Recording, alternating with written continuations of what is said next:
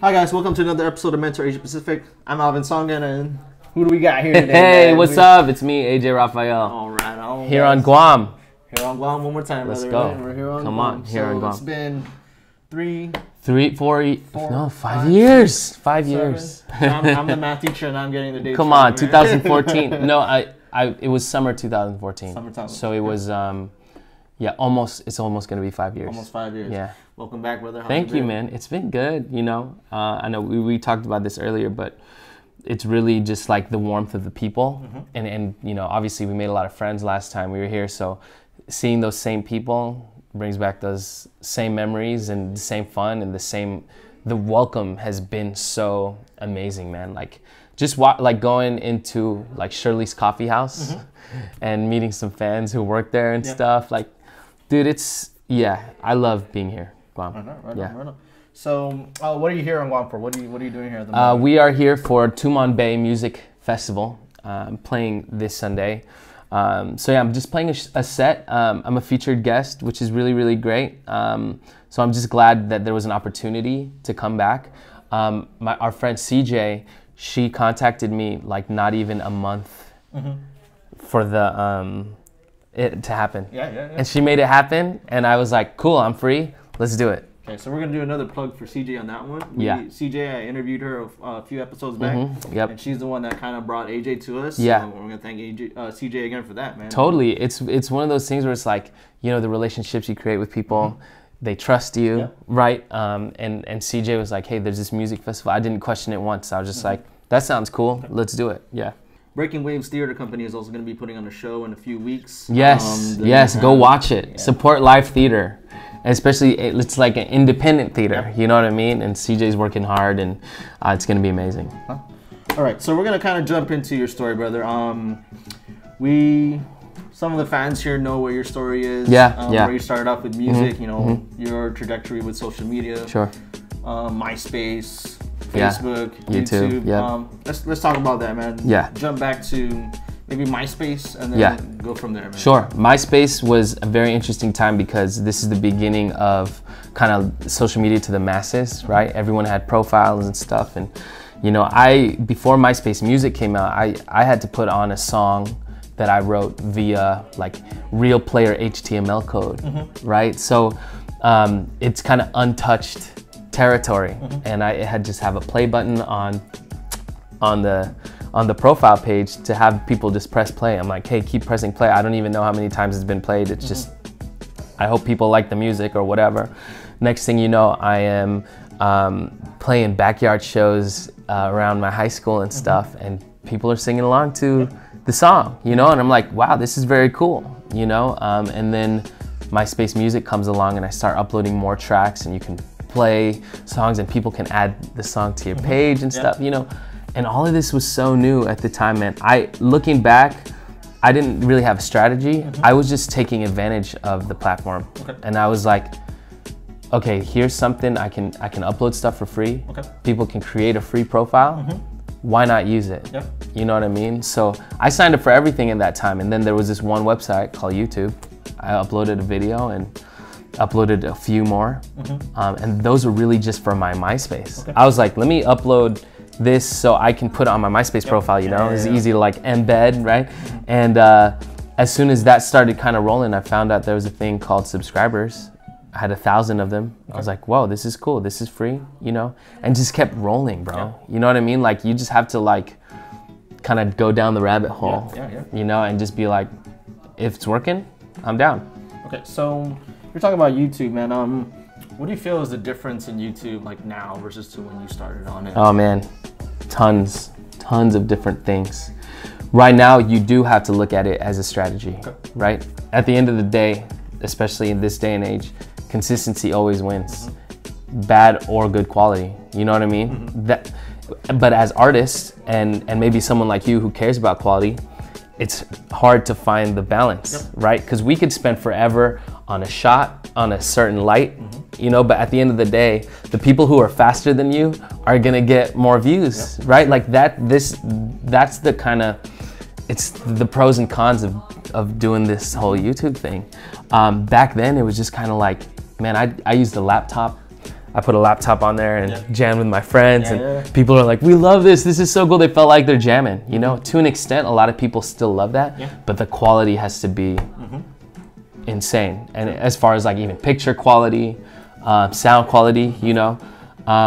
But then there's also like Facebook that breaks that again, and it goes back to the beginnings of YouTube where it's just iPhone videos. So, man, it's just, it could all change tomorrow. True. But at the end of the day, you gotta like also look at it. It's a big robot. It's a whole algorithm thing. You know what I mean? So you have to just kind of play the game in a way, which maybe as an artist, especially me, like I'm not naturally a business person or anything. I'm just like, let me do what my heart tells me. So it's hard because if I'm just doing what my heart tells me, I'm not gonna get to play the rules of the game, and then YouTube is not putting me at the top of the search results and things like that. So there's certain compromise, but at the end of the day, you gotta just kind of, I don't know, roll with it, bro. So a lot of technicalities. It is, man. It sucks because I just want to create art. You know. So what I've been noticing with some of your stuff right now is you're doing a lot of collabs. Yeah. And that's kind of, I guess that's your roots, you know. Playing with that. Totally. Coming and living on Guam, I think that speaks a lot about what some of the people are doing here. Is a lot of the methods that we've been trying to do is like, you know, collab with people, get your name out there, and also is to build community. Like, what do you feel about like building that kind of community? Yeah, man. I always say, so consistency is one of the things I try to tell people. The second one is community, where it's a community that you make online. I'm referring more to the online community. So like, you know, commenting back to the people who keep coming back to your pages and stuff and talking to them at the end of the videos. The third one is collaboration. And yeah, as you said, that's the roots of my channel, jamming with friends and stuff. I think in music in general, like collaborating with people and jamming with them is like one of the most powerful things, because a video can be totally different if even one more person is in there adding their guitar riffs or whatever it is, their voices. So collaboration, man, is like so important. And it doesn't matter like who's bigger than who, you know, like there's always gonna be someone new watching your video if somebody else is in it, helping, giving you that perspective that you may not have on whatever it is you're creating. So yeah, man, it's very, very important to me, man. And even live, right? Like I brought my guitar player here to Guam. It's like, I could have come alone for sure, but I was like, man, it's fun to watch two people on stage. You know, it's fun to watch two people in a YouTube video. We're bouncing off each other, you know, so. Right. So collabs, doing all these things, man, and YouTube. So what are some of the struggles that you might have had, like, you know, post YouTube, and then, you know, kind of where you're at right now? What struggles, you know, you took hiatus somewhere there. What were some of the struggles you might have had? So like when it comes to struggles, like there's haters, right? There is maybe struggling with being consistent. So then if you miss a week, you're like, I'll just miss the next week, and you kind of get lazy, right? Another struggle is working too hard, overworking yourself, you know. As artists and people who do creative stuff, we almost forget that we need breaks, you know. I like my girlfriend, she has a corporate job, right, where she has hours, you know, she's on salary, but she gives herself a break, right? And she has these vacation days that she plans out. She's like, hey, from this point to this point, we're going to Hawaii, we're gonna enjoy it. And she doesn't get to think about work, you know? For us, it's hard because if we're thinking about social media all the time, it's ever changing. You know, it always changes. So you want to keep up, but you forget that you're a human being, and your brain works the same as somebody who is, say, training for a sport. You know, like if you are constantly rehearsing, practicing, and making content, you're still gonna be tired, man. So I was working from 2004 to 2014, and I was just like, I need a break. So I stopped playing shows. Would barely post on YouTube. So 2014, and one of my last shows, I had 3 last shows. Philippines, Guam, and San Diego. Yeah, so Guam is a special place for me because that was one of those stops where I was like, dude, if this is one of the last shows I play, it's amazing reception. Everybody was so loving, you know, and that's the thing too, is like when you're chasing I know like a lot of people in this day and age, and we see numbers, right? We see the likes, the views and stuff like that. We're always chasing, you know? And I think one cool thing about playing live and also just being content with what you do is when you see somebody who's been moved by your content, you know, say this, like somebody watches, even if it's one person, right, who watches your Mentor Mondays and they're like, yo man, this taught me a lot, this changed the trajectory of my journey, then you've done your job. True. You know what I mean? So I really feel that way with my music and my journey and stuff. And I think I had to take that break to know that, to realize that stuff, you know. And I'm older too now, so. Yeah. So I like that, man. You talked about that. You know, everybody needs to take a break, kind of hit that reset. I'm probably gonna guess that you're not in a kind of a different mindset now, rather than, you know, doing that hustle those first 2 years. Yeah, for sure. So what's like your mission like now? What's your music gonna be all about now? That's cool. Yeah, definitely that grind and hustle, man. You know, every time I think about it, I'm like, how did I do that? You know? Yeah. And I try to bring it back. I do this thing on my YouTube channel called Jam-uary. I did it for 2 years. So last year I uploaded every day in January. This year I upload every other day. So I still try to like do these kind of binges in a way to like keep myself on the edge. But like as far as my mindset now, like you were mentioning, I'm almost 30. So you know, I was always thinking like, I want to do all these things before I'm 30, you know? But in the last couple of years, I was just like, dude, I just want to do what makes me happy, man. And that sounds like very cliche, and so many people probably have said that to every single person, right? Like you see it on TV, like just do what makes you happy. And obviously it's easier said than done, but I still am, that's what I've been living off of the last 3-4 years, you know, where it's like the money I have, the possessions and stuff, you know, you got to look at those things and be like, is this enough, you know, and not keep wanting to chase more, like I was saying earlier. Yeah, man, if I'm happy in 5 years, dude, that's the goal. That's the goal. Yeah. That's the goal, man. Yeah. And it's relative.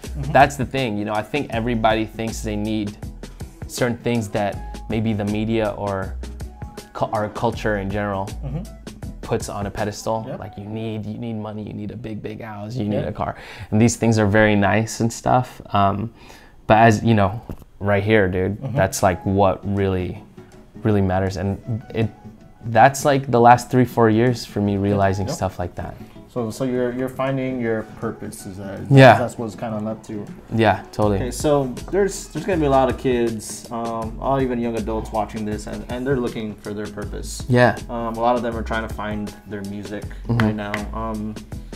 What kind of advice would you give them, like somebody that's starting out? Like, you know, sometimes I feel it's kind of counterintuitive, you know, to say to start. Sure. Some of them already have started, or start playing stuff on YouTube. Like, you know, sometimes they're like, "Well, I'm not ready for a camera." I'm like, like what bits of advice would you give them? It's tough because there's a whole section of people who are not embracing the internet, and obviously somebody like me who makes a living doing that and monetizes myself in a way where, you know, I'm able to just be a content creator / musician / you know, I really I endorse like accepting the internet, you know, as a platform. This is like the internet has changed the world, you know. So there's a ton of people who are like, I don't do YouTube, you know what I mean? It's free, you know what I mean? Like, start a channel, you know. It's gonna be discouraging at first because people want the views and stuff, you know. But if you have something too that you're just proud of, like, for example, like I have some music videos that didn't perform as well as some of these others' music videos, but I'm like, you know, I spent some money on these videos, and even though they didn't perform as well, I'm like proud of these videos. So if somebody's asking me like, hey, show me like your favorite videos or a reel, or it ends up becoming an extension of my resume, of my work, right? So I'm putting it out there, and there's a 1 in a million chance your video goes viral, you know. So that's why you have to create consistent content. So you have all this stuff that people can look at and be like, oh, this is AJ's body of work, you know, and not just like try to make a viral thing, and if it doesn't, then you get discouraged, you know? That one and done. Exactly, man. And you got to keep going if that happens, you know? So I don't know, man. I think you want to stay on top of things, but at the same time, you know, your fans will be, and I'll talk music specifically since that's my lane. Like, if I'm doing a cover song of a very, very popular song, and people will, especially if they know your content and all your videos, they'll see that you might not be as genuine as if you're doing a song that you love. Yes. You know what I mean? So there is also like a balance where it's like, I'll do the big Ariana Grande song, you know? But at the end of the day, if I'm just forcing it, you know, people can tell, you know, especially when you start creating that relationship with your audience and your community, and they know what kind of content you have, you know, and also be open to kind of pivoting as well, you know, taking a different turn than something that you're doing. If, say you have like your base content and you have everything that you're doing, say weekly or whatever, and you do another thing, just like maybe a bonus video or whatever, and that does well, be open to maybe changing and having that as your base content, you know what I mean? Yeah. So there's a lot of things that are gonna change weekly, monthly, yearly, because the crowd and the people, like, they really control, you know what I mean? Like, if everyone stopped watching my videos tomorrow, you know, I had to do something different. So I know that was like a ton of advice, but like, go with your heart at the same time, be open to change, and maybe when the universe or God or whatever you believe in is kind of putting you in another direction, you know, it's like, hey, let's roll with this for a while. It's online. You can you can delete your video. You know, you can upload, delete, you can experiment. You're like, oh, this does better this day because my fans know to come on Mondays, right? You know what I mean? And like all these things that you can experiment with, and it's gonna take some time. That's the thing. I think that people get frustrated. They're like, I tried doing a vlog channel, but you know, it didn't really hit, you know what I mean? But yeah, the hard work will pay off, and people will see that, man. For me, I think it's just the platform for like YouTube or anything like that is digitally online, and sometimes showing your growth, you know, people growing with you is what people get excited totally about. Man, kind of like, you know, I saw this guy in Myspace, I saw this guy in Facebook, I saw him on YouTube, took a break, and now he's back, right? You know, so then when you do kind of crazy extreme things like taking a break, they're still following you and seeing what's up, you know, and they're not just like, oh, well, he's not coming out with music, so I'm gonna unfollow. You know, I think I had a big example of this when I played the first day I came Guam yesterday. I played in middle school, and I received a drawing, and I gave it to CJ real quick. I barely looked at it. I was like, thank you for the drawing. Later after my performance, we do a Q&A. And everyone's asking these questions: what's your favorite color? How do you know, what's your advice, songwriting, all these things. And then asking about my music, of course, and my journey. And then at the end, this girl who just raises her hand, she's like, hey, I want to come up. And principal let her go up even though we were done. And she said, hey, AJ, how do you deal with losing a family member or somebody close to you? And everyone was just like quiet. And I was like, oh, you must know that my father passed away when I was 10. And she was like, yeah, I know. And so I was telling her, you know, all this advice, basically like, you know, gives you extra reason to make that person proud and be a better person, so when you see him again. And then I go in the car and I look at the drawing, and it's signed Lily, and that was the name of that girl. And the drawing is literally me, and she drew my dad hugging me as an angel. And I was like, so it's not just even my music. It's like what's happened on my personal journey and my life and how I've dealt with it. You know what I mean? So it can be more than just that, and that people end up becoming a fan of you as a person and not just the thing you're creating. You know, and that's, you know, to what you're saying about the journey and stuff. And that's why people love following like vloggers and stuff, and like people who open up and let them in, because at the end of the day, people just want to like connect, not in like a networky way, but like connect to other people and relate to them. So I love the whole journey thing, because that's what we watch for and we do that for, not necessarily like Yeah, it's like it's about the journey and not the destination, right? Yeah. So, and it's literally, you can see it all on YouTube. Yeah, you could. It's all in the videos, and you watch and you subscribe and you receive another one. You're like, whoa, he's doing this now, you know, when he used to do this. So, I'm a big fan of the platform in general that has it's changed my life, you know, and it's brought me to places like Guam, Philippines, Australia, man, and where people are just a fan of not only what I do, but of me. Yeah. Okay, so we talked about the destination, you know, and the journey. Yep. So let's project a little, man, for you, and you know, kind of to preview for your viewers as well. 5-10 years down the line, what do you see yourself doing now? What's next? So, even though I've been doing the thing that everybody knows me for, my music and creating content, I've been venturing out into theater as well. So finding those passions, even though it all falls under the umbrella of performing, entertainment, music, finding those little things that make you even more excited, you know, and for a while there, and another reason I was doing, you know, the hiatus is like, I kind of was getting tired of just doing the same thing.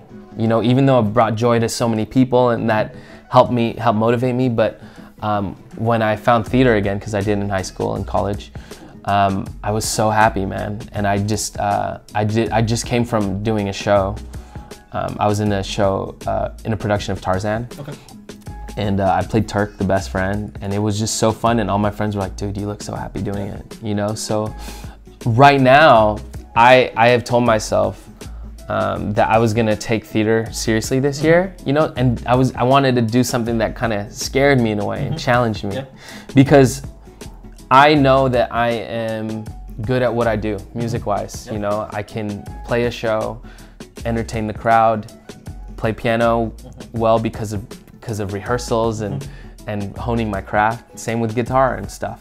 But when it comes to acting and doing this thing that makes me uncomfortable and nervous, you know, I like encourage everybody to challenge themselves in different ways, you know, in whatever way they can, and that'll keep you, I don't know, just excited, more excited for life, you know. So theater is that outlet for me. So in 5 years, dude, hopefully I'll have made my Broadway debut, man, at that time, you know. And it's all of this stuff sounds crazy too.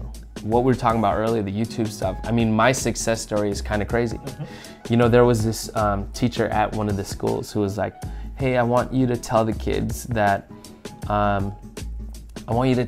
like, there's some things that you might want to do that are not probable and that you need a backup plan and stuff, you know? And I was like, that's hard for me to say, because I'm from a small town in California, Moreno Valley. It's in the Inland Empire. No one's come out of there really who are, you know, famous or whatever, who have made it out, you know. So if it's probable for me, it's probable for these kids too, you know. So like, you got to keep chasing the dream. And there are moments, of course, where I'm like, I got to choose the more stable thing, right? I got to maybe do the better paying thing, even if it's not exactly, you know, letting me express myself and be free, you know, and take this job over this job. You're gonna have those moments for sure, because you need to take care of yourself, right? Eventually, maybe in 5 years, I'll be married, you know what I mean? Have kids, and I gotta think of them as well. But don't let that, you know, we're all humans, man. We have passions and love for different things, bro. So, yeah, I just wanna be happy in 5 years, but I see myself, I'm visualizing myself on Broadway. Okay. Yeah, I like that. Man, that kind of rang to me when you were talking about that teacher and they said that, because I'm in that position where I give those types of pieces of advice when I was teaching in the high school, and it was always hard for me to give that plan B talk. Yeah. You know, to think about, you know, that might not be the route you should go. Sure. Especially for me, I'm an academic, and so I was like, you know, I'm doing something else right now. Right, yeah. You're still fulfilling another side of your brain. Yeah. I feel you, man. And it's not that to not have a plan B.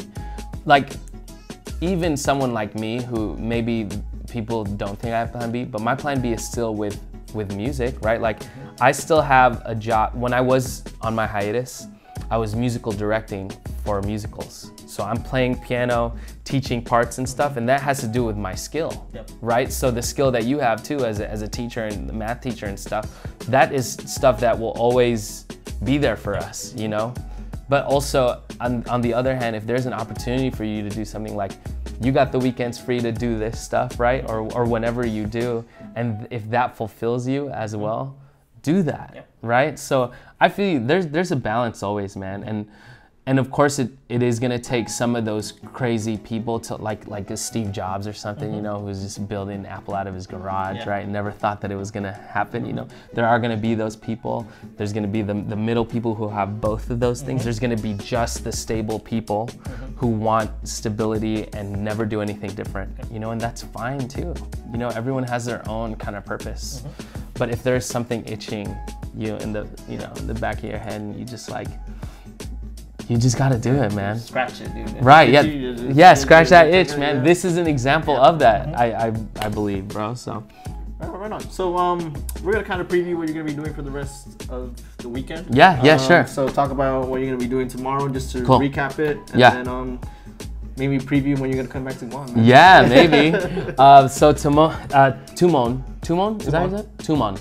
Tumon Bay Music Festival. I'm playing March 3rd, and this might have already happened when this comes out.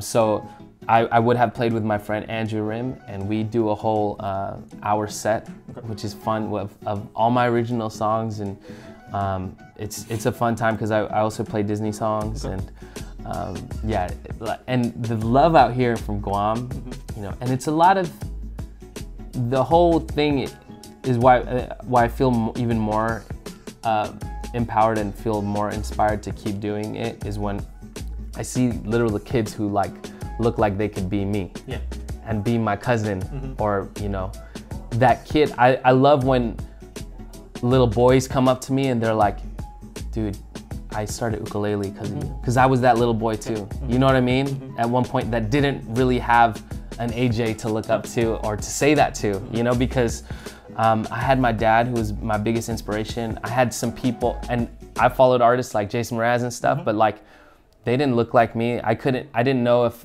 I could relate to them really, you know? So the fact that I can be that for some of these kids, and not just guys, like girls too, you know, who are like, oh, you make me proud to be Filipino, I'm so proud, you know, all this stuff. So when I'm in Guam, it's cool because these kids, you know, they look like they could be my kids, and they're coming up to me all very excited. So that's what I'm trying to bring on Sunday as well, is like, you know, to bring that kind of love and passion that I had for music initially. Hopefully one of those kids who are watching the show is like, yo, dude, this guy's doing it, I can do it too, man, you know? And that's the power of like representation, which is a whole nother subject, right? That like has been missing from people who look like us. But I'm glad to be part of that. You know what I mean? And even in the big grand picture of things, in the smallest way. But hopefully it creates ripples, and then these different people are inspired because of me, because I was inspired by different people and stuff, you know? So yeah, that's what I'll be doing on Sunday, man. As far as the next time on Guam, you know, I did say this back in 2014 after the hiatus. I was like, I'll be back in a year, thinking, because it was just so amazing. It wasn't until 3 years, and then it ended up becoming 5. But really, I do feel like, because I play in the Philippines a lot, it's like, why not just go to Guam too? It's right here. Quick stop, man. It's just so expensive to come to Guam. It is, dude. Why is it so expensive? Like, it's crazy, dude. Like, I was looking at flights from Hawaii to Guam. What? It's so expensive. A little bit of a monopoly here and there, man, with that. Right. Yeah. Right. There's not a ton of flights probably coming out all the time. So people are like United, you know, and like there's just certain airlines. It's crazy, bro. Alright, guys, we're gonna thank AJ for being on the show today. Once again, this is Mentor Asia Pacific, and I'm Alvin. See you guys next time. See y'all. Thanks, Alvin. Appreciate it. Subscribe, guys. Thanks, guys, for tuning into Mentor Asia Pacific. Once again, I'm Alvin Sangha. Check out all our social media. That's going to be linked down below. Stay tuned. More mentors are to come. We're going to be releasing a mentor every week. And please leave a comment down below for any mentors that you'd like to be featured on the channel. Any business professional, entrepreneur, or anybody that you believe is inspiring and can provide to be be a mentor for the youth of Guam. Till next time, thank you very much. Sangha out.